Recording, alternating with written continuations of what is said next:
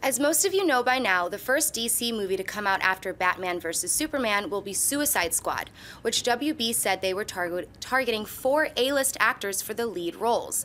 Now, The Hollywood Reporter is claiming that WB have approached Ryan Gosling, Tom Hardy, Margot Robbie, and Will Smith for the film. Schnepp, buy or sell these 4 names for Suicide Squad? If it's that poster right there, then I'm going to see the movie. I think it's the After Earth Will Smith. Yeah, I gotta give a shout out actually to Ray Ora, who's one of our production guys, and he put this poster together. I love it. You're doing a very good job and make me not want to see Suicide Squad. Yeah, you know, this group of people, I mean, we know Suicide Squad is like a very long list of different villains, you know? It's a constant moving roster, changing roster, so we've heard there's gonna be 3 or 4 main characters and then 8 or 9, you know, strangely disabled supervillains who either get chucked out of plane, do whatever. Who knows what's going to happen? But, you know, seeing this group of actors together, I don't mind it. I think it was a weird pick when I first heard a Suicide Squad. Why are they leading with? And then I was like, they're trying to counter with Guardians of the Galaxy. Makes perfect sense. That's actually a really good point. They're trying to counter program. They're like, oh, Marvel's slapping this weird 70s strange thing, or the, you know, and then the rebooted, you know, 90s Guardians of the Galaxy was definitely a help, but still people didn't know what the heck it was. Same thing with Suicide Squad. It's a head scratcher. What's that? Chuck a bunch of really great actors in there, have a lot of fun. You can pop off a brand new, you know, property. So I don't know that I give any credence at all to the report. Now, I believe the report. I do believe that Warner Brothers has, remember, the report says they've approached these actors. But when Schnepp and I were talking, you know, before the show started, and I said, you know, if I was making a movie and I put in a phone call to Will Smith's rep, you can run a report that John Campia's movie has approached Will Smith about the role. Well, that's true. It doesn't mean that he's going to be in it.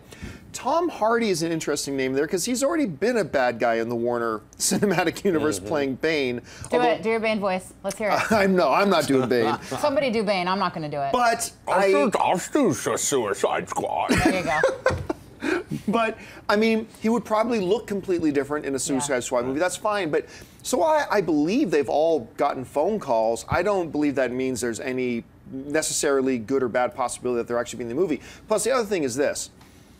Will Smith has kind of proved in the last number of years he only wants to be in a movie if he is the definitive star of the movie. Like, remember the whole thing with Quentin Tarantino? Tarantino wanted him for Django. Django Unchained, and he was into it, and then said, you know, basically he didn't like that Christoph Waltz's character was getting so much attention. I should be the guy that kills the bad guy, and he pulled out as a result. So it seems like he's only going to appear in movies if his son's in it or if he's the definitive star.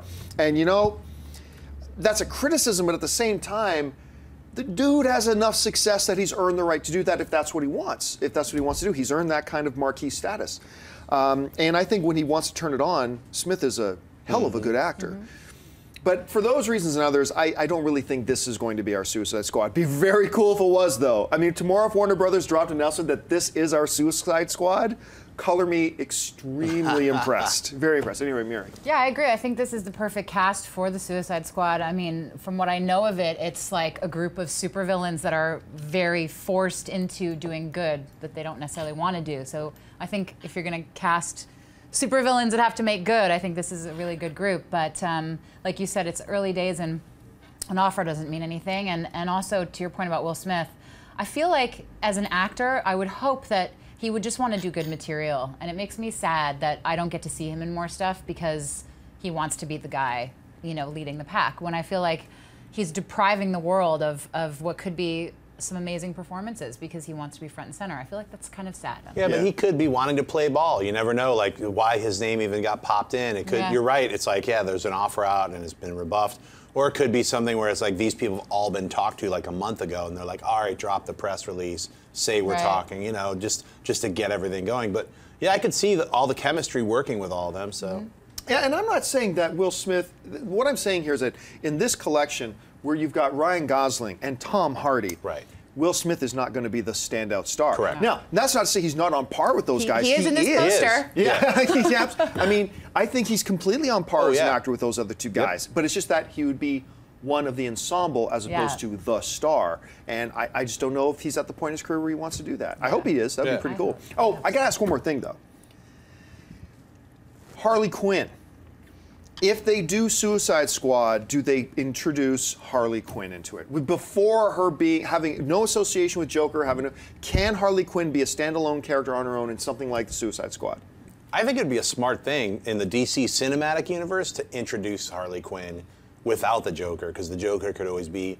Remember, this is, as far as I get it, this is an older Batman, and if this is all tied together, then the Joker's already been around, so maybe Harley Quinn's already established in this cinematic universe. It's hard to tell how they're going to work it, but Batman's been around and he retired, now he's coming back, so who knows? They're saying, they're going to have a lot of little couple of guest stars, maybe Batman will jump in, Probably. Hey everyone, if you like this video, click that thumbs up button and make sure to subscribe to our AMC Movie News YouTube channel. It's free and helps you stay up to date with all the latest movie news, as well as our daily AMC movie talk show. Also, make sure that you follow us on Facebook and Twitter to stay up to date with all of our special promotions, contests, and prize giveaways.